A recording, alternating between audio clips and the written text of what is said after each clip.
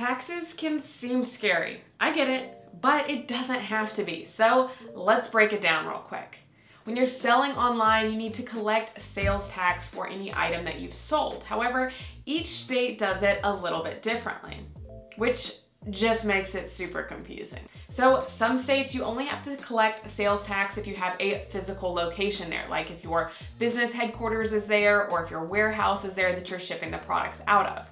Other states, it's based off of a revenue threshold of how many sales you're making for products in that state, which is called an economic nexus. And each state also has different levels of the threshold here.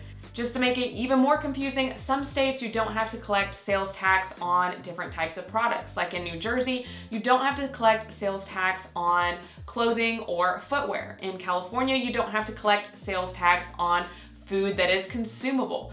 It can get really confusing, but thankfully there is a better way to manage it all and make sure that you don't end up with a huge unexpected tax bill.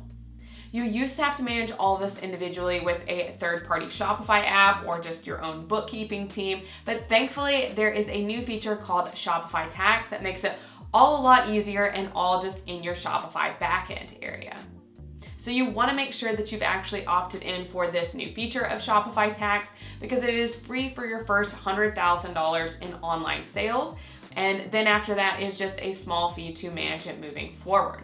So you can get to this area by going to your settings in your Shopify backend and then taxes and duties. And you can then set up there which individual states you need to be collecting sales tax for, and it'll start showcasing based off of your thresholds of how many sales you have in each state as well. So it'll notify you when you need to start collecting sales tax in a new state and start showcasing what tax that is. Make sure it's charging it to the customers as well as showing you what that is on the back end so you can make sure that you are saving accordingly. A key feature in getting this to work correctly is making sure that your products are categorized correctly within Shopify. And you can find this area in the taxes and duties section as well. But this way it helps Shopify know based off of different states that charge taxes for different types of category of products. It'll let Shopify know what type of category your product is in and make sure it is charging the appropriate sales tax or not charging sales tax based off that. So you want to make sure that you go in and make sure all of your products are categorized correctly. So just to make this even more confusing, this is just sales tax that I'm talking about right now. This is not income tax, which each state charges individually or each country charges individually as well, and you'll have a federal income tax. So this is where it gets even more confusing, and honestly, I'm not an accountant. I'm just a web designer.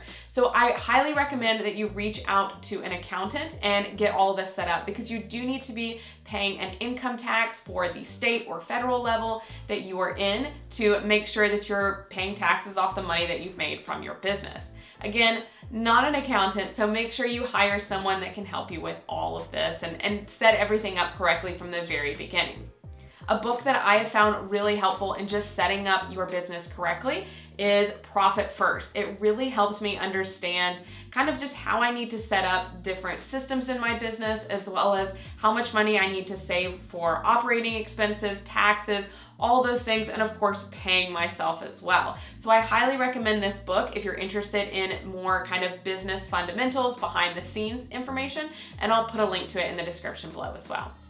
I'll be honest, I actually made a huge mistake and did not set aside enough taxes in the first year of my business, and it was a pretty bill. So do not make the same mistake. And if you want to see more lessons that I've learned along my entrepreneurship journey over the last 12 years, then check out this video over here. I've got more tips and things that I recommend you doing and not doing as well to help you along the way.